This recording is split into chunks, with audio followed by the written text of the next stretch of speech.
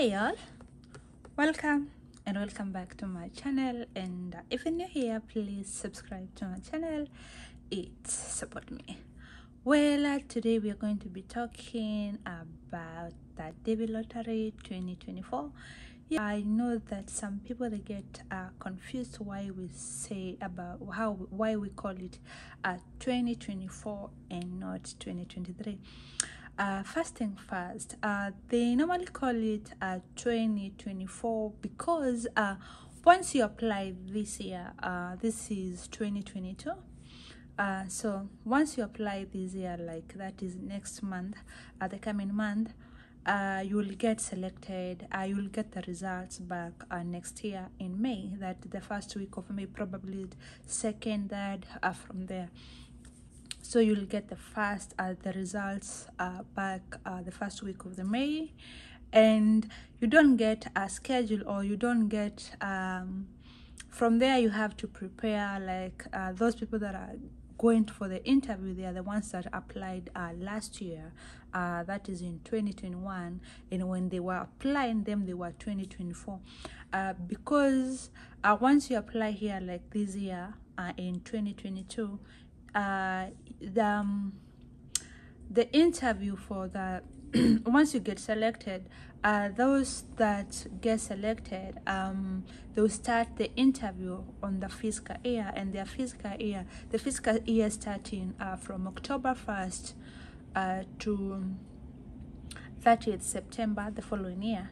So that is next year, from next year 2023 October 1st, it will go through October 1st 2023 to 30th September 2024. So that's why they call it Devi Lottery 2024. Yeah, that's the main reason why they call it. As I had somebody ask me, say that I was confusing them because I was saying 2024. So I think I've tackled that. Okay, so I just want to talk more about the Devi Lottery, as I had said before, and what I really want to share is what you need to avoid during the application. That way, to I don't want to say to increase your chances of winning, but to increase your chances for getting the visa once you get selected, or to avoid you being denied, or your case once you get selected, to avoid you being denied or your case being cancelled. So there are things that you need to know, there are things that you need to avoid. So number one is that your photo. When they say it's a requirement, and the requirement it's a strict one, they say that the photo should be not less than 6 months old. They don't want you to use an old photo. For instance, if I'm applying, they don't want me to use my high school passport, the passport that I was getting for my admission when I was joining Form 1, or the passport that I used when I was going to boarding school when I was in primary, or when you are joining maybe college or whatever. Something that is less than more than 6 months old, they don't want you to know. How do they know that this photo is old? I don't know. Some people, they don't change. Some people, there's like a drastic change that you can tell. Some people, they change so much, like even by the time there is application and they get selected, there's so much change between them. So to avoid that confusion and stuff like that, they want you to use like the most recent photo that you can get, and if it's possible, even just take a photo that is for that specific purpose. And I'm saying this because, let's say for instance, you have just finished or completed your high school. You look so young. Some people, they change so much, like some they get plumpier, some they pimp themselves and stuff like that. They start working and stuff like that. So some people, they change so much. So if it's better for you, if it's possible, take a photo. Just go take a passport photo, for just for that purpose. That's something that is less than a month old, or even a week, even that day or that week that you're applying, that you're planning to submit your application. Just take your photo. You can take a photo by yourself, or you can go to any studio and have your photo taken, and then you request them to send the photo like soft copy on your phone or through email or stuff like that, whereby you can easily access it. Number 2, a thing that you should avoid submitting to application. Some people, they say they want to increase their chances of application, of being selected. Please, that's the greatest mistake that you can do, submitting to application. That's cheating, and they consider it as a cheating.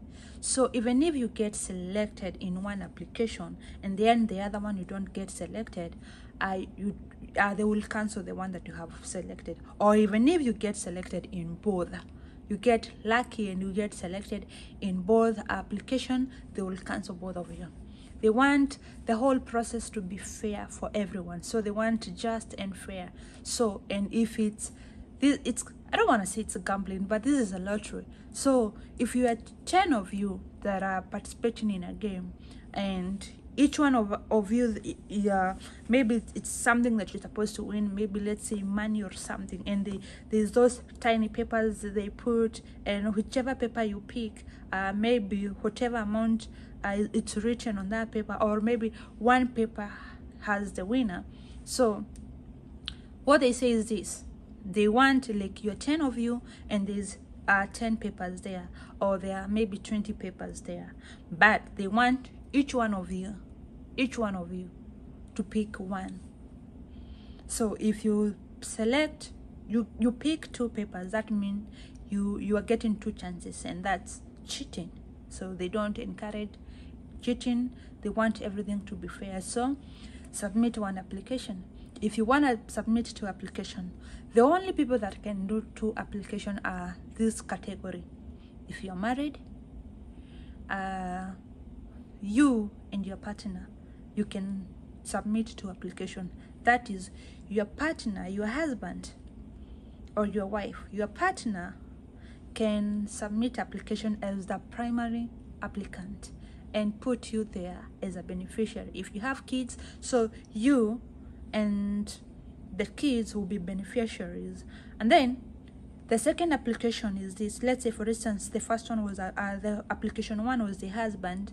So the husband, when was applying, he includes the wife and the kids as applicants, as beneficiary.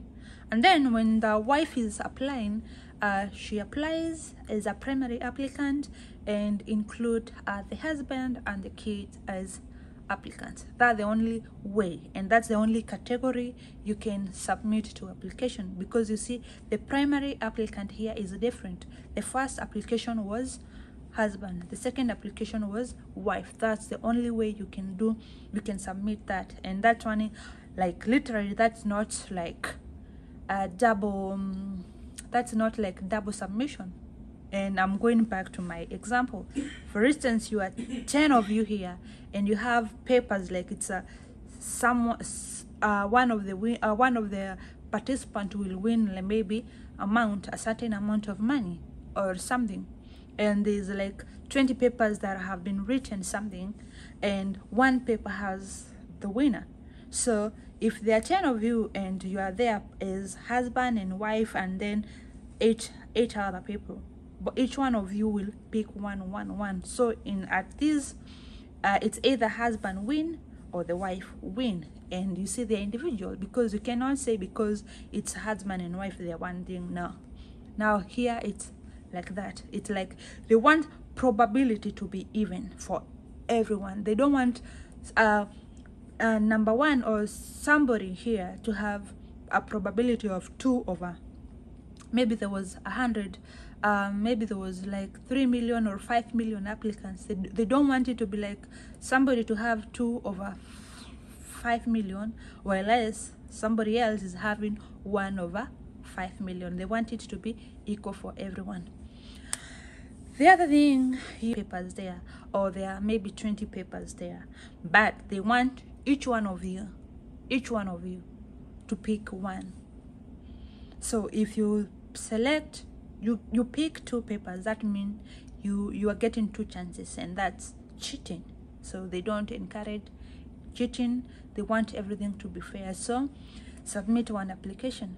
If you want to submit 2 applications, the only people that can do 2 applications are this category. If you're married, you and your partner, you can submit 2 applications. That is, your partner, your husband or your wife, your partner can submit application as the primary applicant and put you there as a beneficiary. If you have kids, so you and the kids will be beneficiaries. And then the second application is this. Let's say, for instance, the first one was the application 1 was the husband. So the husband, when was applying, he includes the wife and the kids as applicants, as beneficiary.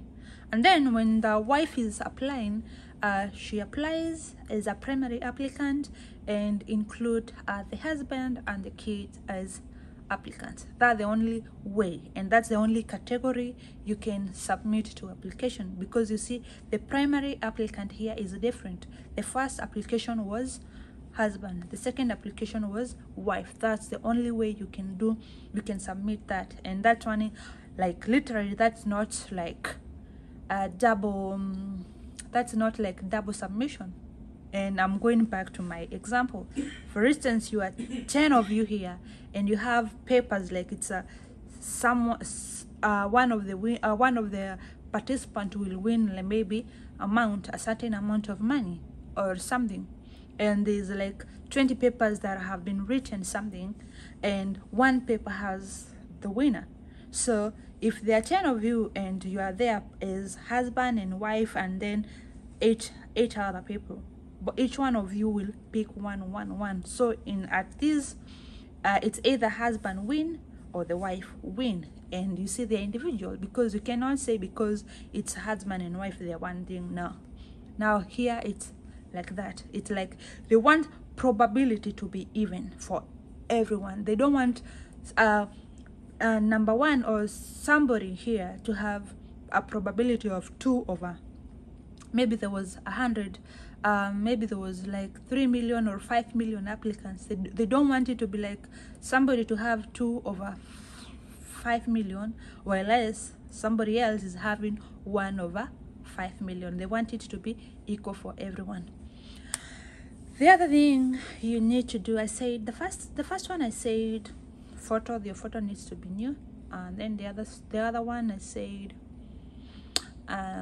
do not submit a double application. And then the other one is that do not, like, if you can submit it, if you can do the selection, submit the application for yourself, do it. Do not use like other people, especially people that you do not know them on a personal level. Like using like agencies. There are some agencies that they do the application. Some cybers, they say that they do application for you. If you can be able to avoid that, having middleman there, katikati, the middleman, like it's you are doing somebody doing an application for you, try as much as you can, because it's not everybody out there that wants the best for you. Some they may apply for you, and then they don't even give you your confirmation number or stuff like that. And then once you get selected, they start manipulating you.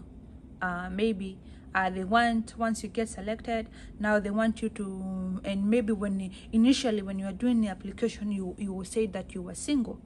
Now they want you to attach somebody here, like to say that you are married, and now they are bringing a husband or a wife for you. And you know, when you go through the interview, they are so thorough and they're so clean, and they are so thorough. They go through the documentation and stuff like that. They even try to to go behind like your before life, before you applied and stuff like that. And so it's so easy for you to say no, this one is cheating, and you get denied the application. And you might even, and if in that case, you might even be denied, or you might be asked not to submit application in future application. So please do not do that. The other one is the kind of the information, like I can say, whatever information that you provide there, be consistent. Say nothing but the truth. If you have not completed your high school, do not apply, unless by the time the results will be out, you will have completed your high school, because the minimum requirement for DV application, the minimum education is high school. So if you're in Form 3, I don't see why you should apply, because by the time the results are out, you will not have completed your high school. But if you're in Form 4, that's okay, because you just have like 2 months for you to complete your high school. I don't know right now back home how when they do their exam, since everything was changed due to COVID. But as a candidate, I think you can do it, because by the time the results are out and stuff like that, you will have completed your high schools, and the results will be out. Another thing is, like, be consistent with your information. Provide the right information. Do not lie. Like, because once you lie, you might not remember what you said or what you fill in your form. And then when it comes to DS-260, when you are filling in that form, you forget what you had filled in the previous one. So there's no consistent information.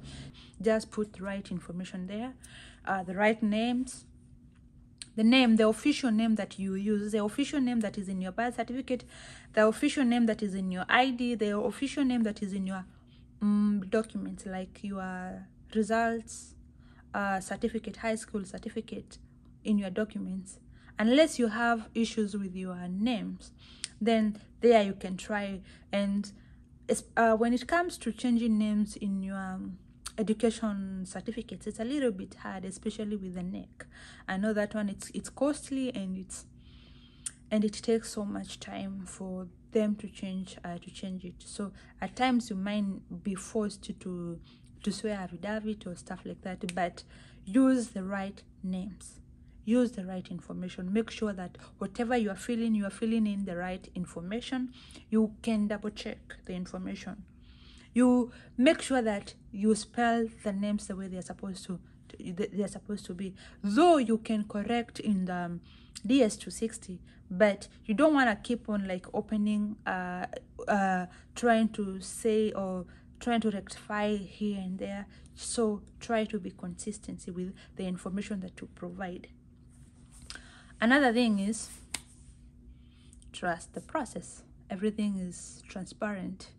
So there's nothing much that you can do, because the kind of the information you're providing here, it's not that much information. They're just asking for basic information, your names, place of birth year, place of birth, highest level of education, and your parents.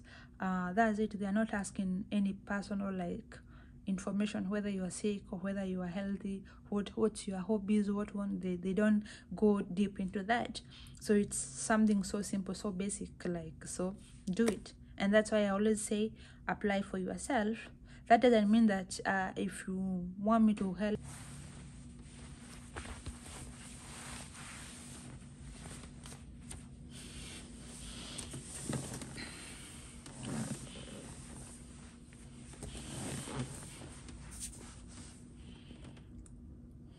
Hey y'all, welcome back to my channel. So I'm showing too much of